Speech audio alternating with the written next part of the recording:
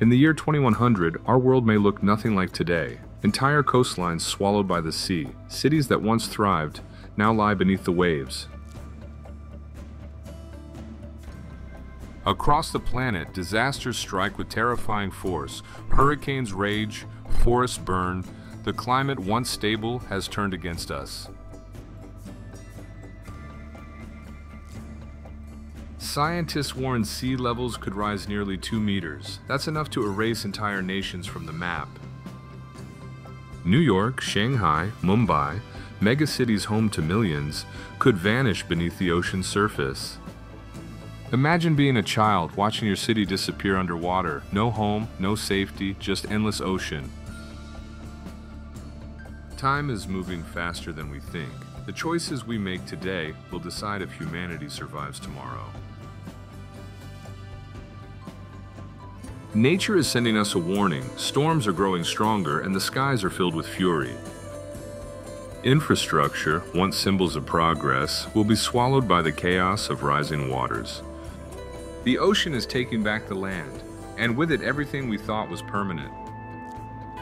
The polar ice caps are melting at a speed never recorded in human history. Every second, glaciers release billions of tons of fresh water into the ocean. This isn't a distant threat, it's happening right now.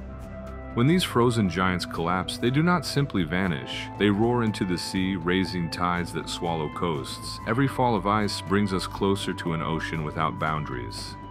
Scientists predict that sea levels could rise by 2 meters before this century ends. Imagine New York disappearing, Miami gone, entire countries erased from the map. The ocean does not negotiate, it takes what it wants.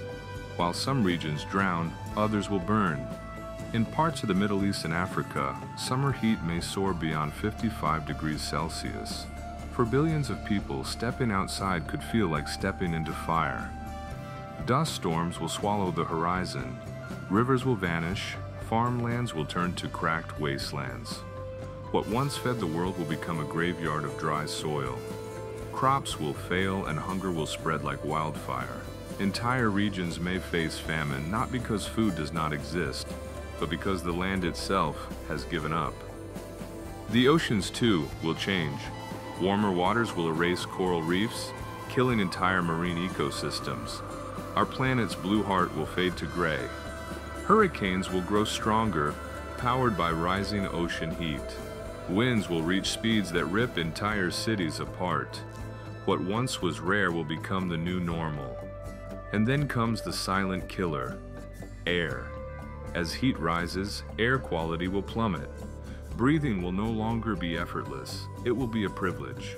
This is not the plot of a dystopian movie. It is the most likely future, written by the choices we make today. By 2100, climate refugees could outnumber war refugees. Entire nations may vanish, forcing millions to flee rising seas. Borders will close. Chaos will follow. Families will march for days across cracked deserts, searching for a safe place to live. But in a world running out of resources, where is safety? Where is hope? Crowded camps will rise on the edges of surviving cities. Disease will spread faster than aid can arrive. Humanity will learn what desperation truly means. And in the oceans, floating megacities will appear. Massive steel structures drifting in endless waters. But life in these cities will not be equal. Survival will belong to those who can afford it. Water will become the new oil, a resource so precious, nations will fight wars to control it. Every drop will be worth more than gold. Imagine soldiers guarding rivers. Imagine armies marching, not for land, but for lakes and rain. This is the future we are creating. Conflict will not only be about survival, it will be about power. The rich will hoard water and food, while the poor fight over crumbs. Inequality will turn into open war. Entire governments may collapse under the weight of climate disaster. When resources vanish, so does order. What follows is chaos, hunger, and fear. But humanity is not powerless. We are inventors, dreamers, survivors. The same hands that build destruction can also build hope. Scientists are creating cities that float, farms that grow food without soil, machines that pull water from the very air we breathe. Fusion power promises clean, limitless energy. If we succeed, we could end our addiction to oil forever. The question is, will we act in time?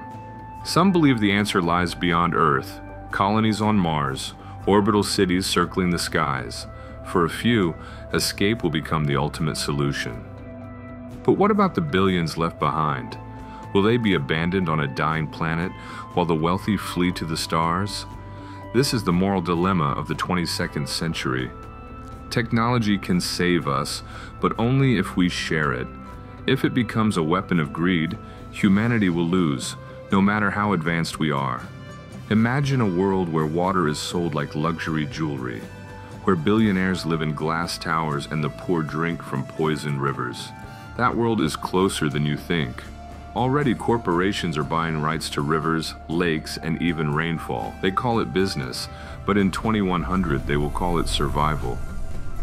The gap between rich and poor will become a canyon too wide to cross, and when despair meets power, revolutions will ignite. In the streets, protests will rise, people demanding the one thing that should never be for sale: water.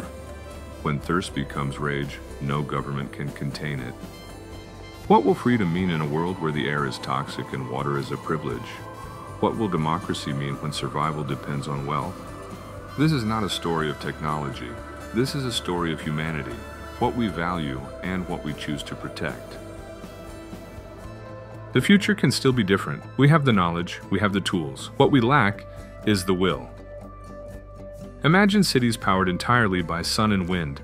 Imagine farms growing food vertically inside glowing towers. This is not a dream. It's possible today. Imagine oceans free of plastic, skies clear of smoke, and rivers flowing clean again. The technology exists.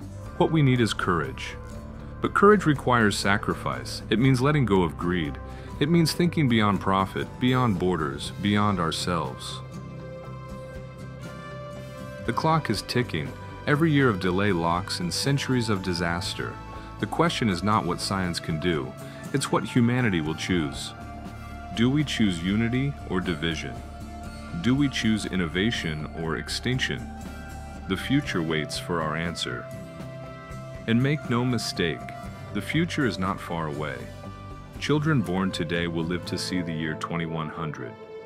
Their world depends on our choices. When they look back, what will they see? Will they see a generation that acted with courage, or one that watched the planet burn? This is not the end of humanity, but it could be the end of the world as we know it. The year 2100 will not be the apocalypse. It will be a test, the greatest test humanity has ever faced. We already know the danger. We already hold the solutions. What we lack is the decision to act. History is full of moments when humanity rose to the challenge. This is our moment, our chance to prove we are worthy of the future.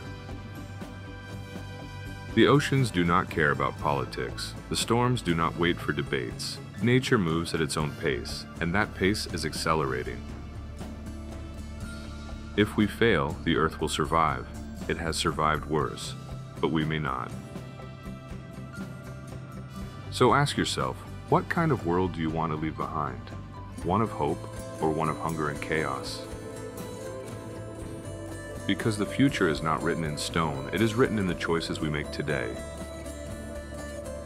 The choice is simple: adapt or collapse. There is no middle ground.